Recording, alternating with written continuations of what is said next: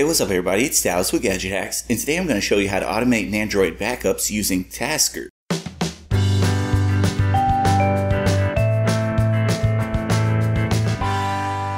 Now to get this one going, there are a few requirements. First, you'll have to have a custom recovery installed, and I definitely recommend TWRP for that. Secondly, your device will need to be rooted, and you'll also need to have a file browser that's capable of extracting zips. Then the last requirement is that you'll need to have Tasker installed, which is normally a paid app, but I have a free trial version linked out at the full tutorial on Gadget Hacks. But once you've got all those requirements out of the way, the first thing you'll need to do is download a zip file from developer Kantjer that actually contains the Tasker profiles and tasks that will automate the NANDroid backup process on your phone. Then once you've downloaded the zip file, open up your favorite File Explorer app, then navigate to your device's download folder, and from here, long press the zip and choose Extract. It would also be a good idea to make a note of where that extracted folder is on your storage device, because that will come in handy later. But once you've taken care of that, the next thing to do is open up Tasker and head to the main menu here. From here, tap the Profiles tab at the top of the screen and choose Import. Then hit this back button a couple times to head out to your main storage partition and locate that extracted zip from earlier. From here, tap the NANDroid backup profile and it'll automatically import into Tasker. Next up, just repeat that same process. Hit the import button, back out a couple of times, go to the extracted zip, and this time import the NANDroid retention profile.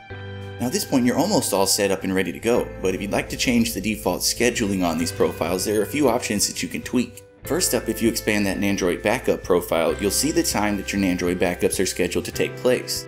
If you'd like to change that from 6:30 AM, just tap that entry there, then use this menu to change it to a different time.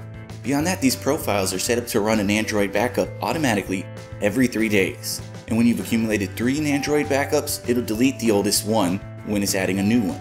If you'd like to change any of that, head to the Tasks tab, then for starters, tap this TWRP backup task.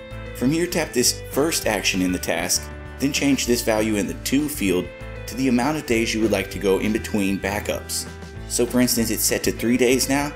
I can set it to once a week by entering 7 here. Then if you'd like to change the amount of backups that are saved before the oldest one is deleted, go to this TWRP retention task. From here again, tap the first action in the task, then change the value in the To field to however many backups you'd like to keep before the oldest one gets deleted. Once you've got that all set up, you'll need to run your first backup manually. So tap the TWRP backup task again, and then press this play button in the bottom left corner. From here, it'll execute a few of the actions in the tasks, and then within a minute or two, Tasker should pop up asking for super user access, so hit grant when you see that. From there, it'll boot into custom recovery automatically and start performing your first backup. But from now on, that'll happen automatically and silently in the background. Pretty cool, right? But for more tips and tricks like this, be sure to check out my article over on GadgetHacks.com. And as always, we'd appreciate it if you would like and comment on this video and subscribe to our channel.